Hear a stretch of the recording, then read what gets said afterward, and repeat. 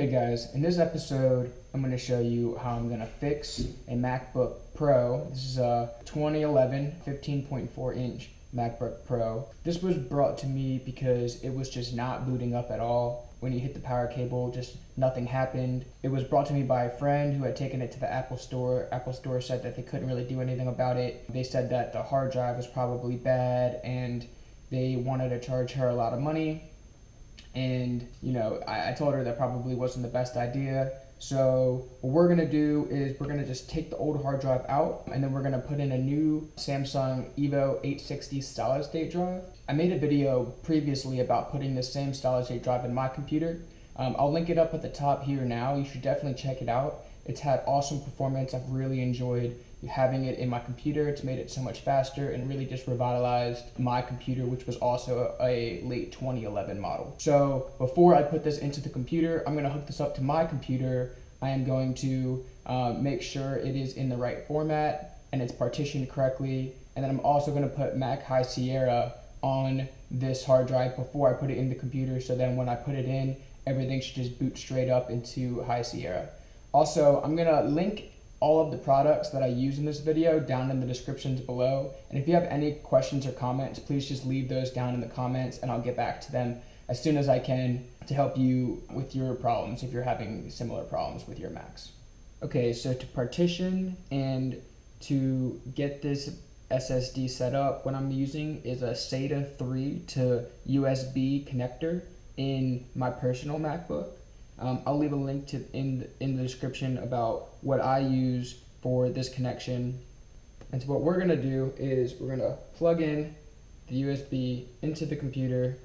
It's gonna say that it's not readable by the computer. This is exactly why we're doing this, because if we were to put this in the back of the other MacBook, it wouldn't be able to read it because it wouldn't be partitioned correctly. So what we're gonna say is we're gonna initialize, and that's going to bring this up. We're going to go to the external hard drive, which is the Samsung SSD, and what we're going to do is we're going to hit erase, and then we're going to format it as Mac OS extended journaled.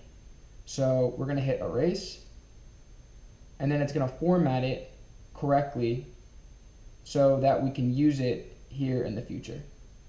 Now you can see that it sees it as an external drive. It's asking me if I want to back my computer up to it using Time Machine. I don't, so I'm going to say don't use, and now we can see that it's done. So this is the first part. Now our computer can understand it, it can read it. It is now partitioned correctly. Okay, so after the SSD is partitioned correctly, what we want to do now is we want to put High Sierra onto the new Mac. So how we do that is you need to go into your App Store and you need to download the Mac OS High Sierra installer. Then once it's downloaded, it'll pop up the installer right here. What you want to do is you want to hit continue, you want to agree to the terms, but when you go to install it on the drive, you want to go to show all disks, and you want to install it on the untitled disk, or the disk that you named your SSD to put it on. So this is going to require your password, and then it's going to take a couple minutes, but what it's going to do now is it's going to actually put the Mac OS High Sierra installer onto the new hard drive. So at that point, we would put it into the back of the new Mac, and when we boot the new Mac up, it'll then walk us through installation processes as it would with a brand new computer. So we're gonna wait a few minutes and then put it into the back of the computer.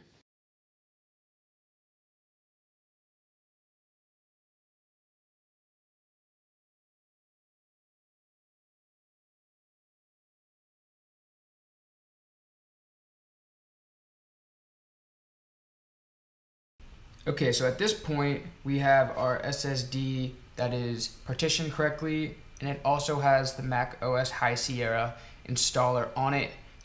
What we gotta do now is just take out the old hard drive, put the new one in, plug it in, and then see if she is ready to rock. So to take the old one out, first you just have to take out this bracket, which just has 2 screws. I'm using a Phillips 00 sized screwdriver to take this out. Again, I'll leave a link to this screwdriver in the description. So once you take that out, you're gonna slowly and carefully take the SATA off the front.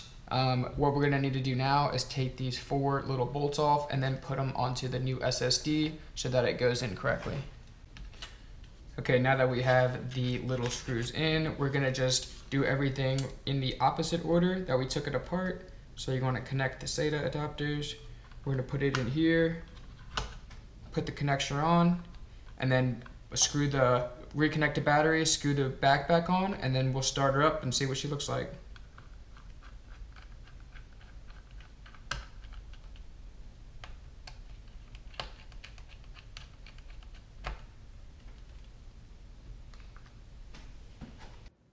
Okay, so we're gonna go ahead and turn it on. We just plugged it in.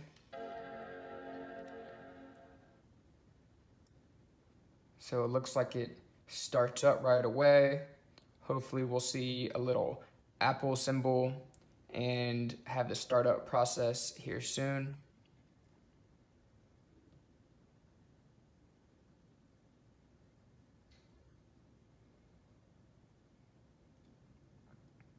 As you can see, it is loading and it looks like everything's running correctly.